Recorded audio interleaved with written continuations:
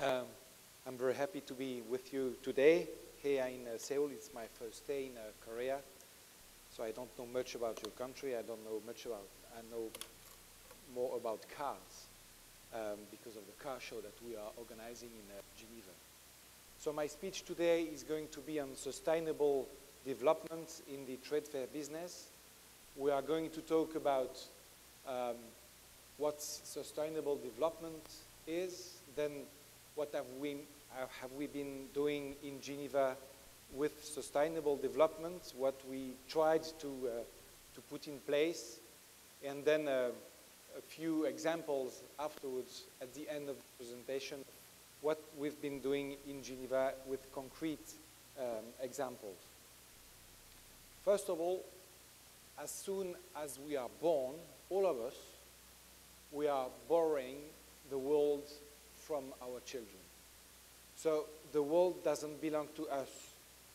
We need to be conscious that we need to care about the environment, about other people, but we need also to make our business run. Otherwise, it's no use to make business. So the sustainable development is this. You have the definition here, the development that meets the needs of the present without compromising the availability of future generations to meet their own needs. It means that we need to care about ourselves, about the people, we need to care about the environment while working. So you have these two pictures here on the screen. On the left-hand side, you have these three pillars. So economic, environmental, and social, a house with three pillars. On the right-hand side, it's a bit different. You have the economy in the middle, then you have the people making the economy, then you have the economy made by the people in an environment. And that's sustainability. So we are not talking only about green management. We are not talking only about social welfare or social, so that we look after people. We are working with the three aspects. On the left-hand side, you have the theory. It should be equal, economic, social, environmental. In the middle, you have how it looks like now in everywhere in the world. Maybe, I don't know, in some countries it's a bit better, in other countries it's a bit worse, but in general it's always the same. It's in the middle. The economic, we are talking about economy. We've been talking about economy all day. Tomorrow in your office you'll talk about the economy to improve the turnover, to improve the floor plan, to improve things. But we don't talk much about the environment, about the green management. We don't talk much about the social, so the people working with us. And we need to care also about the people to make them happy, to live, and also to be sustainable for the future. So on the right-hand side of the slide, you have that what the sustainable development should be, a bit equal in between these three pillars. So these are reasons to be conscious and to work with the sustainable development. Improving the quality of our life, it's obvious. Cost reduction for nearly everything. We'll talk about that later on. It's a new commercial momentum for everybody. The management is much more efficient to work with this idea in your head all day. The foundations are solid when we are talking about sustainability. It's an advantage, a competitive advantage, which is going to be bigger and bigger and bigger in the future. The image, it's very positive. The investment needs to be done for the future. The market is demanding that. And the governments are making legislations at any stage. So we are taking care about the people, we are avoiding this and that, so many grams per 100 kilometers with a car, and so forth. A few examples, what we've been doing at Palexpo in Geneva. Geneva is a small city in Switzerland. Switzerland is a tiny country in the middle of Europe, in the mountains. So in the old days, the venue of Geneva was located downtown in the city of Geneva. And in 1979, the authorities of Geneva decided to build a new venue, a new convention center outside the city near the airport. So it was in 1979. The construction began near the airport because the idea at that time was already to make people walk from the airport to the venue. So here in your city, it's a bit complicated because we need to drive 60 or 80 minutes from the airport to the venue here. But at that time in Geneva, 30 years ago, it was already in the head of the people willing to build this venue near the airport. The heating system at that time was also done in a very specific way. We didn't build in 1979 heating system in the venue. It was the same heating system as the Hospital of Geneva and as the new building for the utility provider, which was brand new.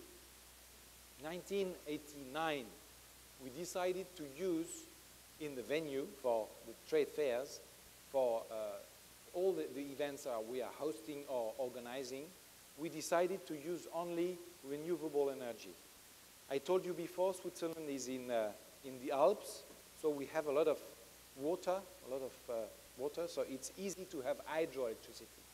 So 20 years ago, we decided not to use gas electricity anymore or nuclear electricity anymore. My point is not to fight in between nuclear is good or nuclear is not good. It's not the point.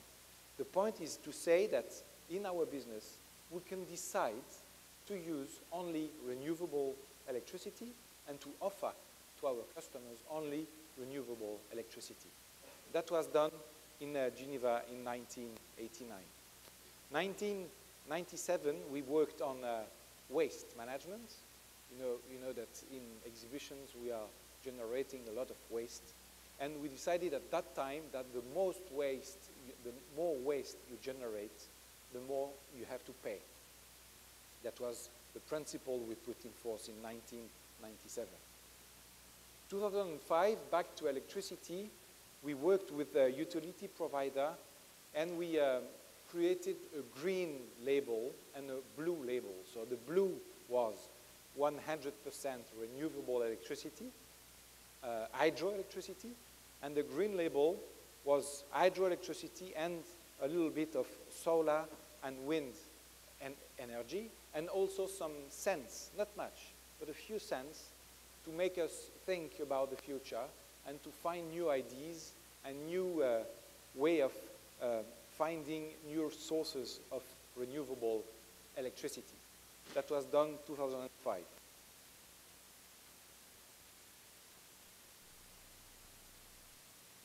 So we decided to create a policy for the sustainable development at Palexpo. The first thing was to put this idea of sustainable development in the mission of Palexpo. Palexpo is a venue built by the authorities of Geneva, so it's partly public, partly private. And our mission is to attract events to Geneva, to host them, to organize them sometimes, and to bring people and to bring turnover to the city, to fill the hotels, to make the taxi go, to make the shops selling watches and chocolate. That's the mission we have, the first one. The second mission is to make the name of Geneva known everywhere in the world. So to attract an international show like Ian told me this morning he came to Geneva for the World Telecom Show. So he knew Geneva because of the Telecom Show. It's our second mission. The third mission is also to organize and to host shows for for the people of Geneva, for the local people, for the population of the city. So we are not reserved for only international events. So the first thing we've done with the sustainable developments in the mission that Palexpo have on the market, we put the sustainability inside. So everything we are doing in Geneva, it's bound to sustainable development. We draft a charter with the staff at Palexpo, the suppliers, and some of our customers. I'll show you that afterwards. We worked very closely with the governments of the country and the government of the city to make regulations, legislation okay with the management we tried to improve. We created 3 groups of people from the staff of Palexpo. The first group is look after the sustainable development that we can every day improve in the venue, in the management. The second group is looking after the health, security, hygiene for the people, for the staff working in the venue, not only for our staff, but also the staff from our suppliers, for instance, security or the kitchen, for instance. And the third group is looking after the quality. To work with the sustainability means that we need to care, really to care about quality and to make things better and to improve every day and for every show the quality of what we sell. The sustainability then became naturally to the business plan. So when we draft the business plan, we have a chapter talking about sustainable development. The management of Palexpo, my people are working very hard on everything, and I want them to be conscious about this theme every day. And the last thing we've done is a purchasing policy with our suppliers. We ask our suppliers to working with us in order to improve the sustainable development we try to make at Palexpo. This is the charter we have written with the staff. This is on our website. It's complicated to read. The main points are here. So it's an eco-responsibility for our events. Each time we organize or we host, we have this responsibility. It's a balance. It's a balance between these 3 pillars: the turnover and the bottom line, the environmental, the green management, and the people working with us. To optimize the working conditions for the staff, for our staff, or the staff of the suppliers, to increase the competencies we have for all our activities, collaboration with these institutions for the region, and communication, transparency, and responsibility. I'll be back with the green washing. You've heard these words, maybe, I guess. The green, brainwashing. Greenwashing is a bit the same. Everybody tries to be green and says, okay, we are going green and we are doing this and this and that, but at the end, a lot of times it's a bit green, we are greenwashed. So nothing's done. And what is really important for you as organizer or venue managers is to, when you decide to do something, you do it, but you do it right, and then you can communicate on it. So that nobody will tell that you're doing the greenwashing. So a few actions that we've been undertaking during these last years. The first one, economic dimension. We have a social and the environmental dimension. We increase the competitiveness of our company whilst retaining our financial autonomy. You have the turnover of Palexpo here from 2005 and the budget 2011. I wanted to show you that it's not because we are investing a lot of time and a lot of new ideas in sustainable development that we are losing business. It's not true. So the economic dimension is there, and it's still there, And the turnover is increasing at Palexpo for a few years because we can even attract. The third one is a congress that we are organizing. It's called International Advanced Mobility Forum. It's on new technologies in the individual mobility. You know that in Geneva, maybe we are hosting and organizing a huge car show. So, and the brand of Korea are there: Hyundai, Kia, Sanyong, Daewoo, and Samsung Renault, they are there. And so we tried with this new congress to improve the use of the renewable energy in the individual mobility.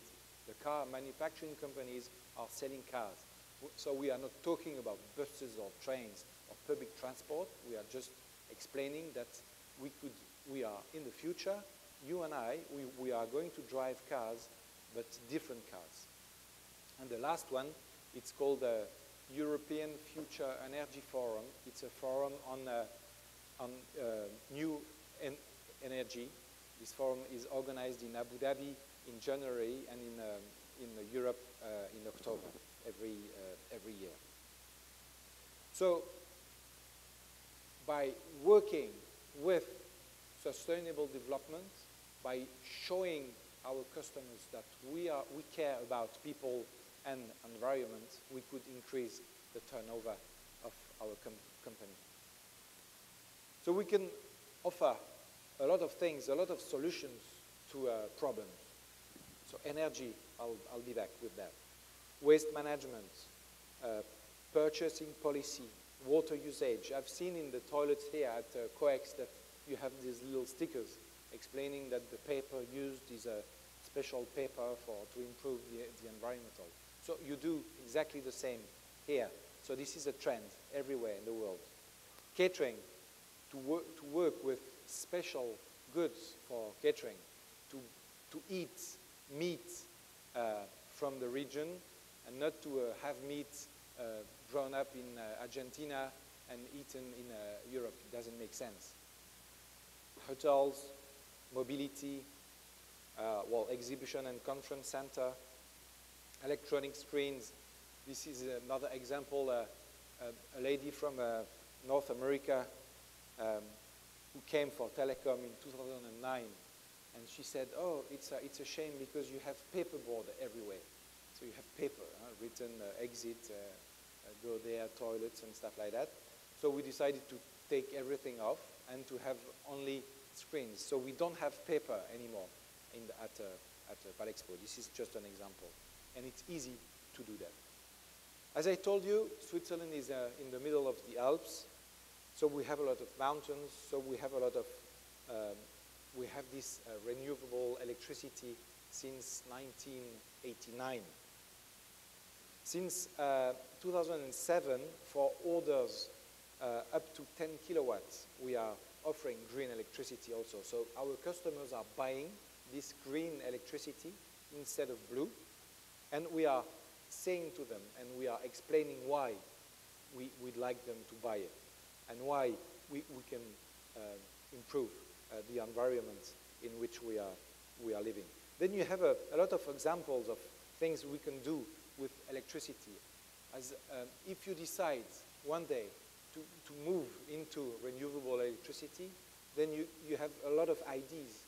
You can put detectors, you can put green electricity in your parking slots, you can do, you can measure, you can do a lot of things as long as you decide to make the first step. And it's not that difficult to do. Another example, it's recycling. So, as I told you, we decided to make the people who don't recycle at all, to make them pay much more than the others. So in all the venue, we have these examples you can see on the screen, explaining where you need to put the wood, you put the paper, the glass, and stuff like that. And we try really to make it better and to improve that every day, because it's a never-ending story. For purchasing also, we are working with our suppliers to avoid dangerous or pollutant products to clean, for instance, or other products to paint or anything. And we work with them so that we can buy other products that we used to buy before, and these products are also in this way of sustainability. And it's also better for the staff because they are not using difficult products which could be dangerous for them, for their health. Palexpo is located next to the airport. We can walk from the airport to Palexpo. In a few years, we decided with the authorities of Geneva and with the Hotel Association to launch this brand new thing. It's called the Geneva Transport Card. When you book a hotel in Geneva, when you sleep in a hotel, you make the check-in at the hotel and you get this little card. It's for free. You get this card, and with this card, you could use the public transport network for free as long as you stay in your hotel. If you book 2 nights, you can stay 48 hours and so on and so on and so on. So it means that somebody staying in a hotel in Geneva, not in a friend in Chambézy, it doesn't work. If you stay in a hotel in Geneva, you can use the public transport network for free. The airport made a step further. When you arrive at the airport of Geneva, you can take a ticket for the public transport network, which is free of charge. Then you catch a bus, you go to your hotel, you make the check-in, you get the Geneva transport card, you come to Palexpo, you do your thing during your congress or exhibition. At night, you go back to the hotel, you go out somewhere to have dinner with friends with the public transport network.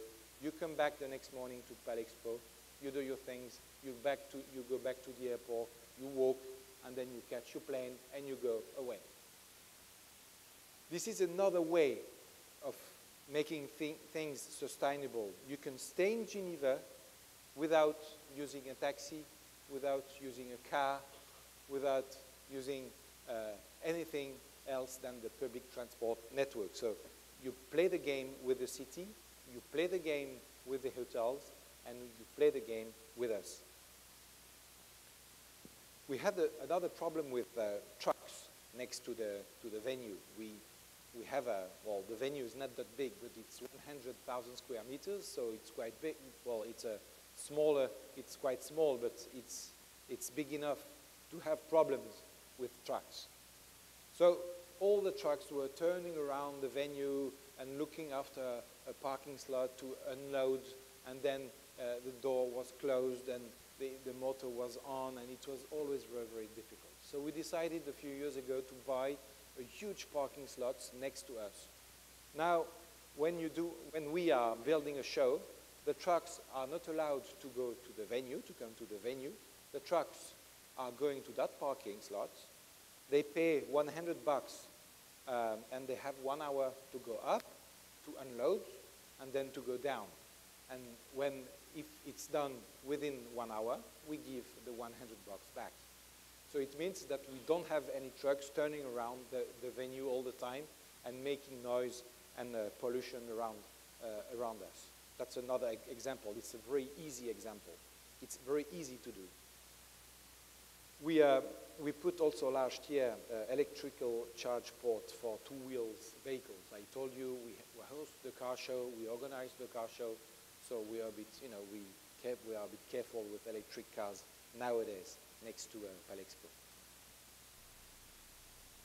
So these are actions undertaken underneath the environmental dimension. I told you the sustainable development, it's also a social pillar. It means that we care about the people working with us, and we try to improve the life of our staff and the staff of the suppliers in the venue. We think that by offering a booth, by offering an organization to our customers, to exhibitors, to visitors, to organizers, to everybody, we think that the staff is also very, very important. And in the future, you remember what sustainable development is in the future. We care about the future generation, the children of our children of our children. So in 100 years' time, if we don't care about the staff, if the staff is badly paid, if the staff doesn't have an insurance, if the staff cannot afford a roof and they need to sleep outside, it's not sustainable. And we need to care about that. And I'm convinced that in the future, organizers or the economy will go where the people are well treated, where everybody can eat, everybody can have a roof and a social welfare. That's the way it goes. For the future, it's going to be the case. That's why this dimension, the social dimension of the sustainable development, is very, very important for us. You have on the screen some examples we've done with our people.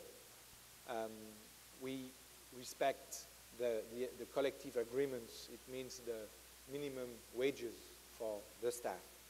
We respect the health and safety. When people are climbing in the roof to hang things for booth, they need to have a rope around them and special shoes and a helmet on the head and stuff like that. So all these regulations exist everywhere. We need to follow them, and we need to make our staff and the staff of the suppliers use them, or otherwise it's too dangerous for them, and it could be far too dangerous for the future. I have a few concrete examples that we've done at Palexpo, and then you could do easily also in your venues, because it's not that difficult. It takes time, it's a long process, but after a while, it's okay. You remember I told you, since 1997, the more you generate waste, the more you pay. So now, after 20 years or more than that, we can notice this. For the car show this year, in 2010, it's 700,000 visitors. It's 260 exhibitors. It's 85,000 square meters sold, so it's a huge show. 80% of the waste generated by the show, exhibitors and visitors also, when you eat in a restaurant, you generate waste. 80% of that waste was sorted, half of it on the booth, and then the other half, 60%, with the company who we are working with to sort the waste. So 80% is a lot, but it's done, and it's possible to do it. So we sort the wood, we sort iron, glass, I don't know, paper, and all these things. This is an example what we do with our suppliers. Because to sort things, for instance, the wood in a wood bin, like you can see here on the left-hand side, we have bin for wood. Okay, fine. But then what do we do with that wood? And it's very important to know what we are doing with the waste. So we are working with suppliers, and the supplier for the waste is explaining us what he's doing with all that waste. So for instance, for the wood is going by train to Italy. It's not that far away from our city, maybe 5 hours by train.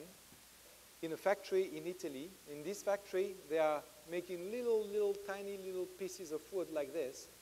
And then on a train, it goes to another factory, and they are making IKEA furniture. You might know maybe IKEA. It's a huge furniture company worldwide. So it may be the booth of Hyundai during the car show 2010 is today in the room of your children in your house. It's maybe possible.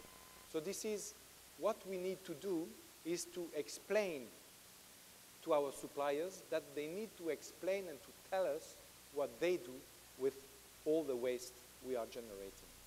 Another example is the carpet. You know that in shows we need carpet. That's the way it goes.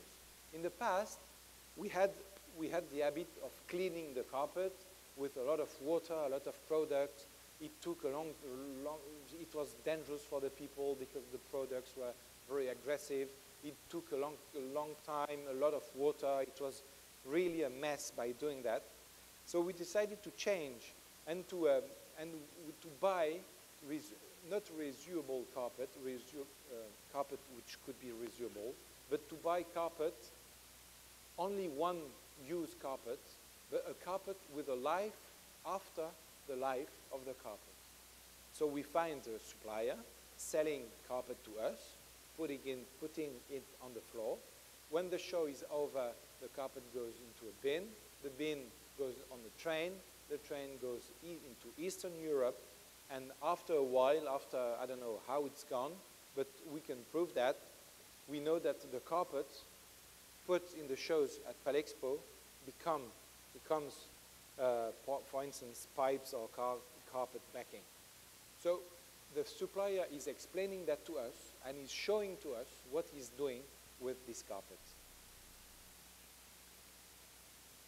The last thing I wanted to tell you, it's about communication. Because to work on sustainable development means that we need to communicate on it. We need to explain to the people what we do with sustainable development, what kind of contract we have, what kind of policy we put on, what kind of future we'd like to work on, what kind of ideas we have for the future, and it's very important to communicate.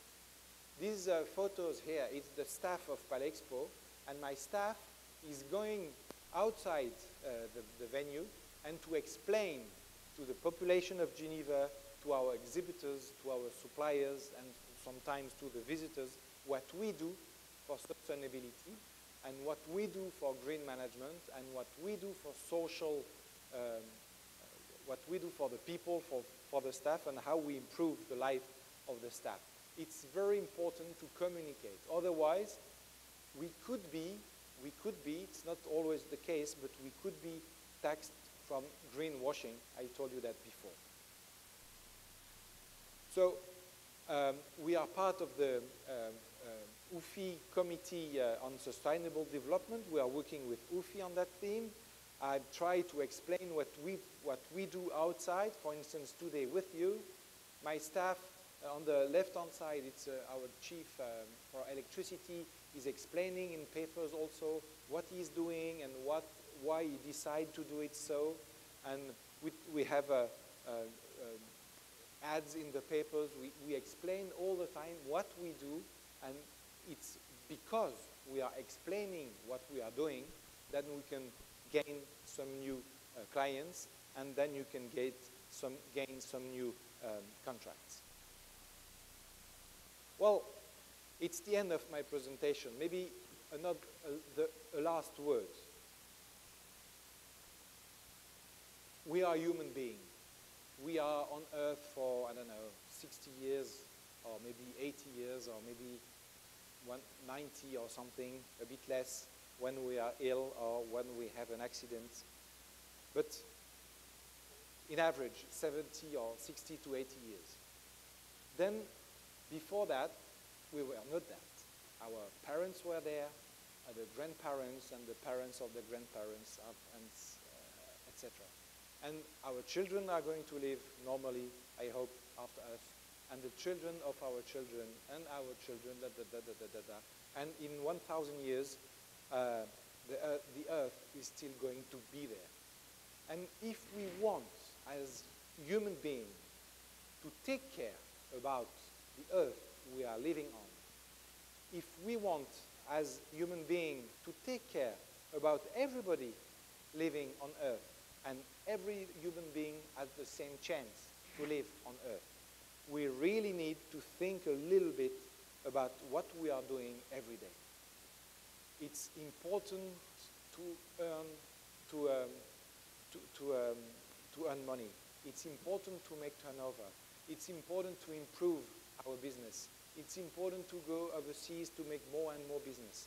But it's also important to look after Earth, to look after the people on Earth, and to give the Earth to our children when we'll be out of the game. Thank you very much for your attention.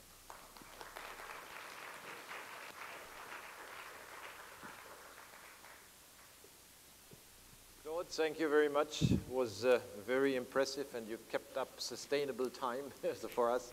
No, it was really impressive, and as I said you before, Claude is really, let's say, the person who so much believes in sustainability, and I think that was something which came across very, very clearly today, Claude. Thank you. Thanks a lot.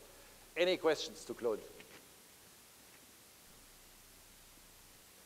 It's an important issue for all of us, so there must be some questions. There is one. Okay. Claude, you need to listen. 예, 그냥 한국말로 하겠습니다. 그 발표 잘 들었고요.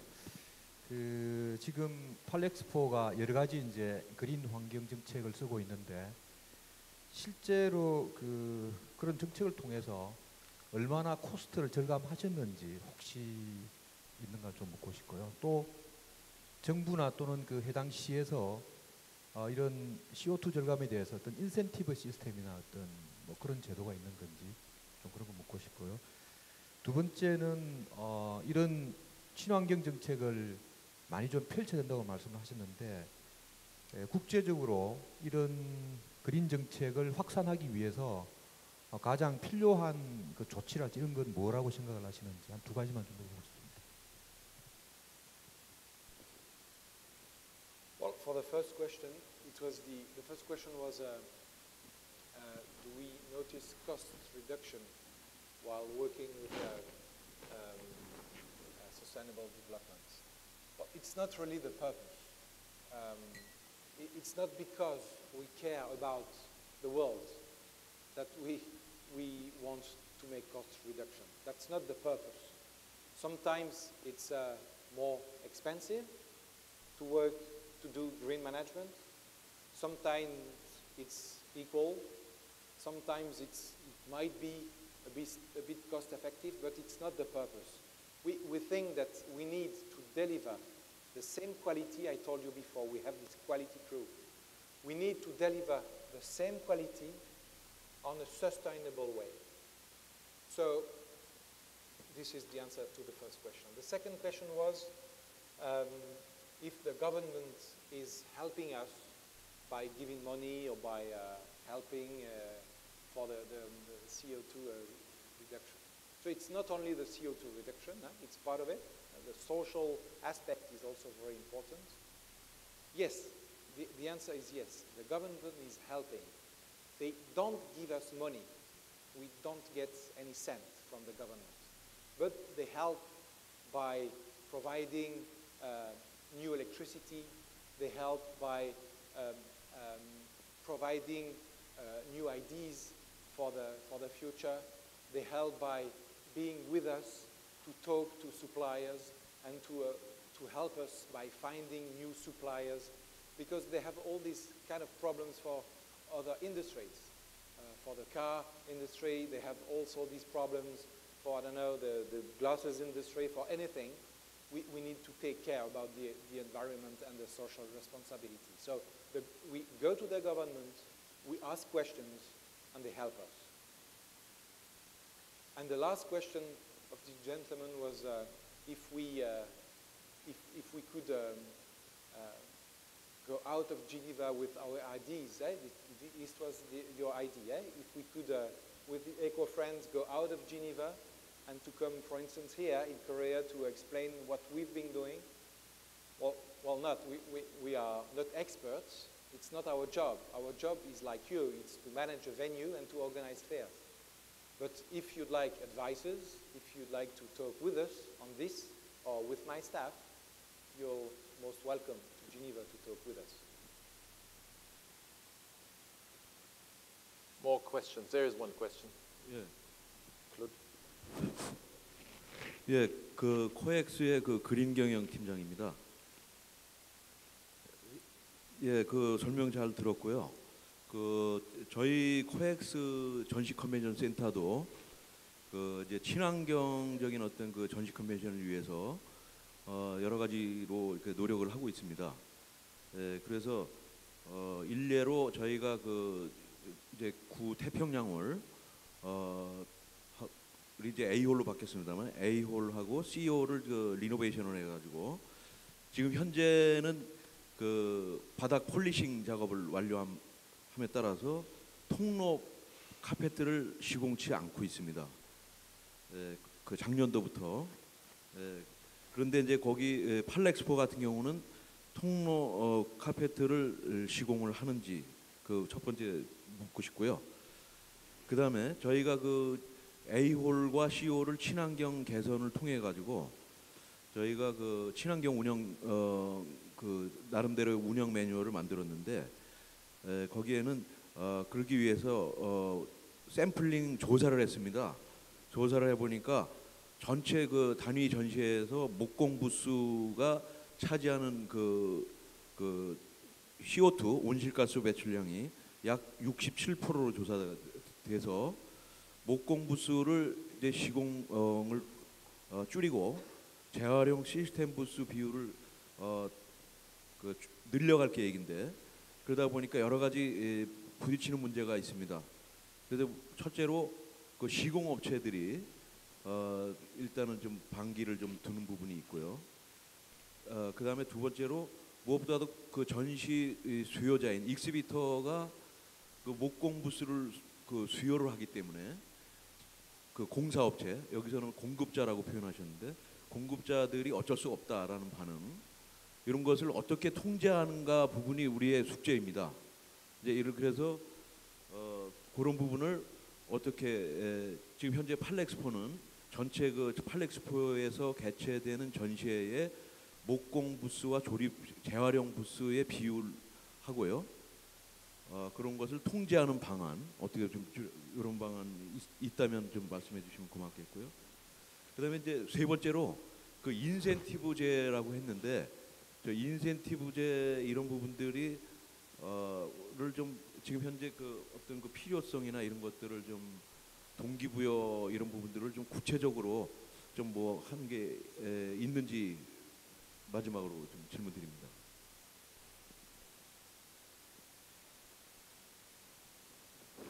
Okay, it's a long question. So Three questions. The first question was, this gentleman is in charge of the green management at COEX. Yeah. And he asked, or he said that in renovations for COEX, they decided not to put, well, to change the floor and to put a floor which doesn't need any carpet on it. And he asked why we don't do that. Well, it's a great idea, sir. It's a great idea, and it's exactly in that direction that all of us need to go. You decided to go that direction. You took the opportunity to change the floor. You put another floor, and you don't need carpet anymore. Well, at Palexpo, we've done renovations recently in the Congress Center, and we put wood everywhere, on the floor and on the walls. So we don't put carpets on the wooden floor anymore. So it's the same. In the old halls, we have, it's still concrete on the floor, so we need to put carpet on it. But the second question was with wooden booth. This gentleman asked, said that here at COEX, a lot of, they try to avoid wooden booth and to make people buy recycling booth. Is that your question? So it's the same story with the carpets. If a customer wants really to have carpet on his booth, if a customer wants really to have a wooden booth, okay, too bad. We are making business, and we need to answer the needs of the customer. So we cannot force the people, you have to buy a recycling booth. If you don't want, you don't want.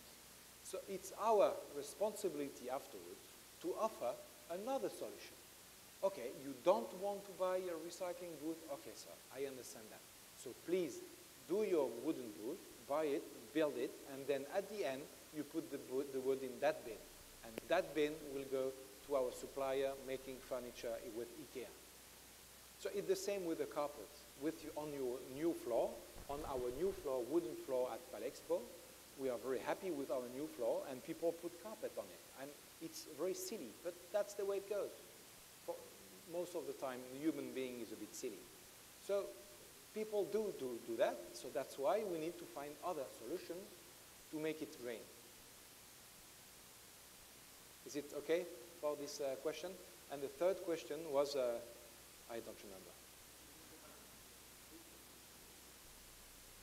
Which one? 뭐 대부분이 답이 되긴 했는데요. 그 이제 동기부여 저희가 이제 그 세 번째 질문 대신에 And this gentleman asked if we are 어쨌든 목공부수가 어쨌든 그 지금 이케아 공장이라는 데로 이제 다시 재활용 공장으로 가서 가구로 제조가 돼서 기본적으로 이제 온실가스가 제로로 그렇게 하더라도 그 극히 일부인 걸로 제가 알고 있습니다. 저희도 이제 여러 가지 조사를 해보니까 목재가 재활용을 하는 데는 이제 예를 들면 못이 많이 박혀 있다라든지 이래가지고 그 작업이 공정이 상당히 이 까다로운 걸로 제가 조사됐고요. 그래서 이게 어떤 재활용 어떤 그 다른 것으로 이제 그 제조하는 데에 그 이용될 예를 들면 그 비율이 상당히 낮은 걸로 알고 있어서 저희 같은 경우는 목재 부스가 파쇄가 되면은 거의 그거를 이제 소각하는 단계로 해서 지금 현재 그거를 온실가스가 온전히 이제 발생하는 걸로 분류가 되어 있습니다. 물론 그런 거는 우리가 이제 좀 연구를 해봐야 되긴 하겠지만은 그 비율이